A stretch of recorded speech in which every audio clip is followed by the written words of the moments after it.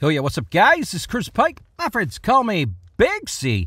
Back in action today, we're looking at Marvel Studios' Doctor Strange. In particular, we're looking at the black bars, the cinematic, the HD, the widescreen effect, or the widescreen HD look that you see in all the recent movies that come out. What am I talking about? Well, today, the #1 on trending on YouTube is the new Marvel Studios' Doctor Strange in the Multiverse of Madness trailer. And when I hit play on it, if you look closely, look up at the top there. You'll see that little black bar.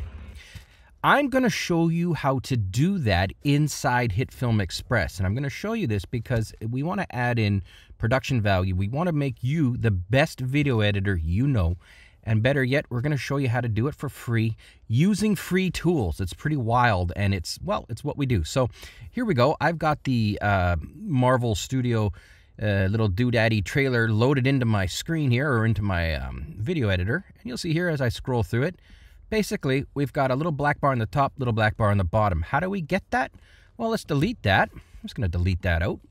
And I'm just going to use some really basic footage here. I've just got some stock footage that I downloaded, and you'll see here that I have already replicated it. So let's go ahead and start from scratch and show you how to do it. So here we go. We've got some footage.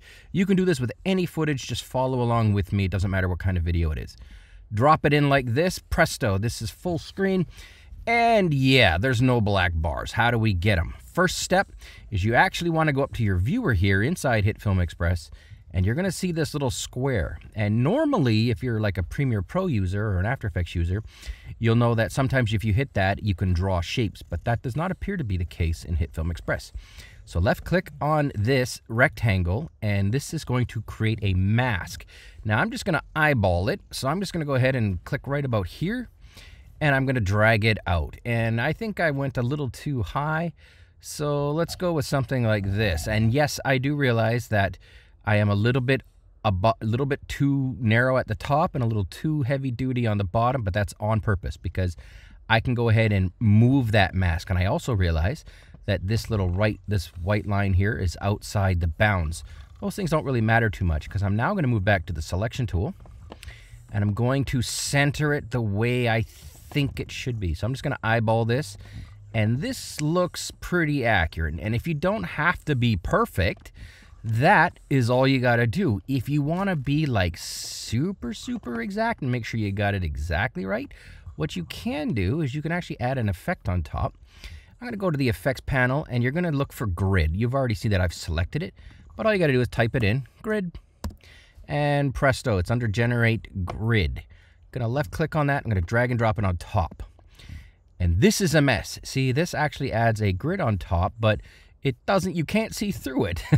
It's not a very good effect if you ask me, but there is a workaround. If you go to grid, and then if you look down here, let's go a little bit further, you're going to see that there is a blend mode. We're going to go ahead and change the blend mode from none to, let's see which one works best. Multiply does not work. Lighten works perfectly. Okay, so when we do that, we can now see the video in behind the grid. And if we actually look at this, what we want is we want to see that basically the video is equal in the grid. So we'll see here that it's touching this line and it's not below.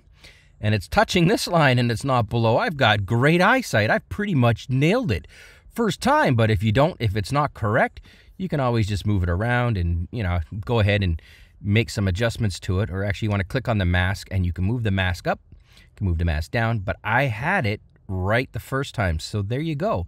And it's also outside the bounds, which is fine. So now we take the grid off, and presto, you have black bars, you have cinematic look, you've got that HD look in like seconds, guys. This is a awesome tutorial for those of you that are cinematographers, you want to get good at making videos, and you want it to look professional. Here we go. Thanks for watching, guys. Ton more stuff coming up. Stay tuned. Be back soon.